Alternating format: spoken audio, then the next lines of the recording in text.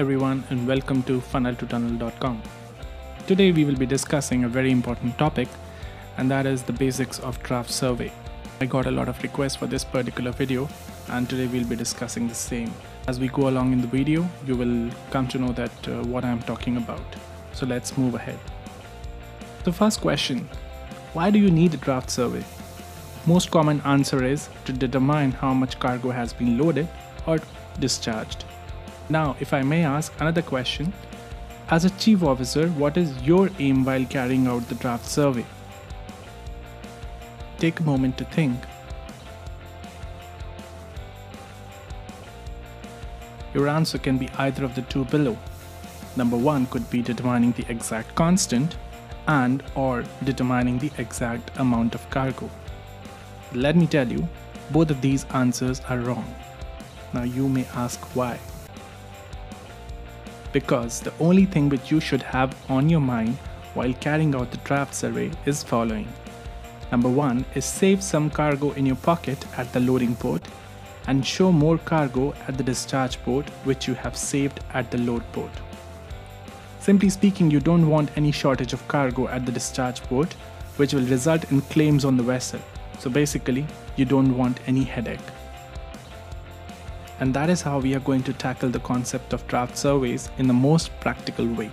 Because no one is giving you any award for loading more cargo, but everyone will be behind your back the moment the cargo outturn is shot at the discharge port.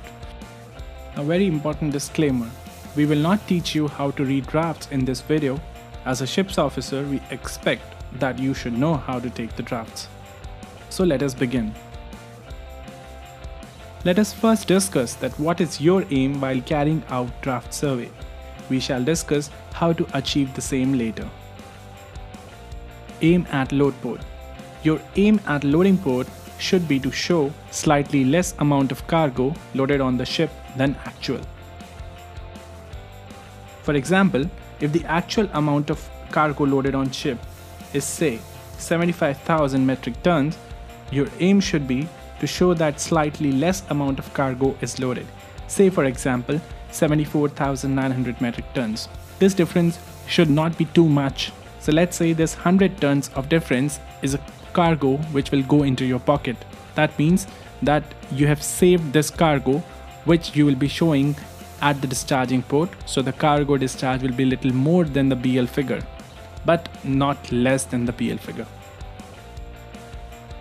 Your aim at discharge port should be to show cargo equal to or more than the bill of lading quantity, that is the BL quantity.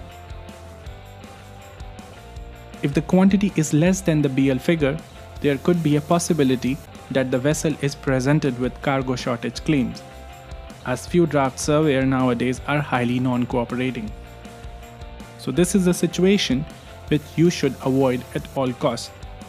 Obtaining cargo more than BL figure is always better than obtaining less. It is prudent to discuss the bill of lading figure. The cargo figure mentioned on the bill of lading is the one which is accepted and signed for. Legally speaking, the quantity of cargo mentioned on the BL is the one which is loaded on board the ship. Therefore, note that in all circumstances, it is the responsibility of the vessel to discharge the cargo as per the bill of lading. At the loading port, your aim should be as follows. At initial draft survey, your aim should be to get more constant. At final draft survey, your aim should be to get less cargo. Now, how to get more constant during the initial draft survey? There are three methods to it, so you can use any of them or a combination. Number one, read draft slightly more than actual and or show ballast slightly less than actual and or show water density slightly more than actual.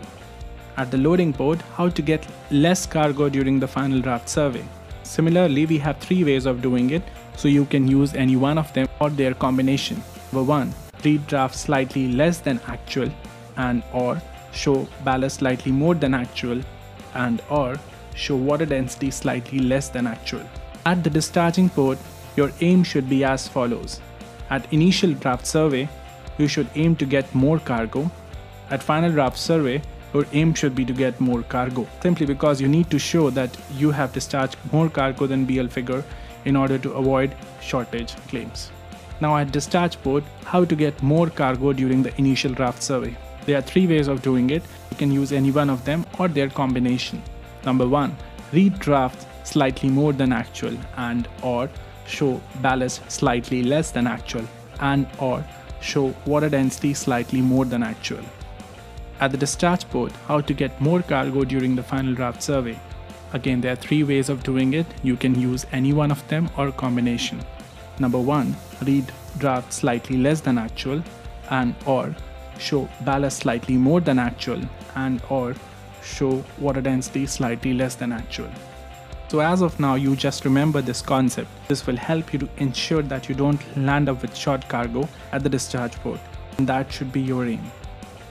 So here I have summarized both the situation for the loading as well as the discharging port and what you need to achieve at the initial draft survey and the final draft survey. Also, the method has been given to you. We shall be applying this concept to the draft survey program in our next video and will explain how this works. Thank you so much for watching this video. Have a nice day.